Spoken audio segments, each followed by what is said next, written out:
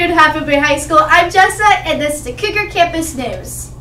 Students, please be patient as our IT department makes the transition on Schoology from the first to the second semester. First semester grade and report cards will be finalized and sent out this coming Friday. Now, here's Ms. Baker with an important announcement about an upcoming community service opportunity. Hey Cougars, welcome back. I'm here to tell you about a volunteer service opportunity on February 13th. It's at Cunha School. We're doing a fundraiser for the athletic program and we'd love to have your help. I need helpers to do the serving for the spaghetti. We have garlic bread, Caesar salad. I need help with setup. We could also use your help with cleanup. We're going to be there from about 3:30 to 8:30. It's a Tuesday, so February 13th. If you're interested in helping and earning service hours, please come by my room, G10. Lunchtime would be great, or send me an email at my address below and I'll get you going on that. Thank you.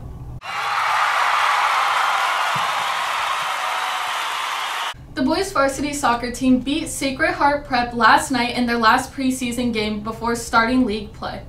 Back in form, the team looked great with goals from Ben Duvall and Giovanni Maldonado.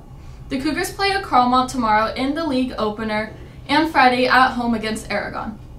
The girls varsity basketball team picked up 2 wins over the holiday break. First, they defeated Lick Wilmerding 57-52. Point guard Delaney Dorwin commanded the floor on both ends, scoring a game-high 22 points and adding 11 rebounds, 3 assists, and 5 steals. Emily Lunasson shot lights out from the field and added 14 points and 3 rebounds. Then this past Friday, the Lady Cougars defeated the Burlingame Panthers 61-43. The Cougars got off to a strong start with the sharp shooting of Sarah Cusick, who knocked down 2 early threes, showing off her 3-and-D skill set.